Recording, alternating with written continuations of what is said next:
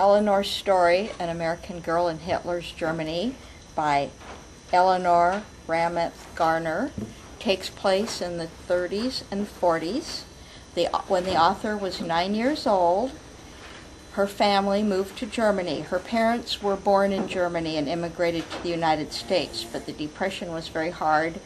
They had no money, and when her father was offered a good job in Germany, he was very happy and he took it. And they could go back and be with family. Unfortunately, on the way over, England and France declared war on Germany. When they got off the ship, her father wanted to bring his family back to America, but they had changed all their money for Reichsmarks, and they spent World War II in Germany.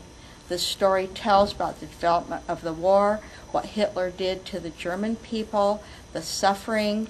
There's happy parts. She came from a very close, loving family. Very sad parts. And a chronicle of what it was like to be in Germany during World War II.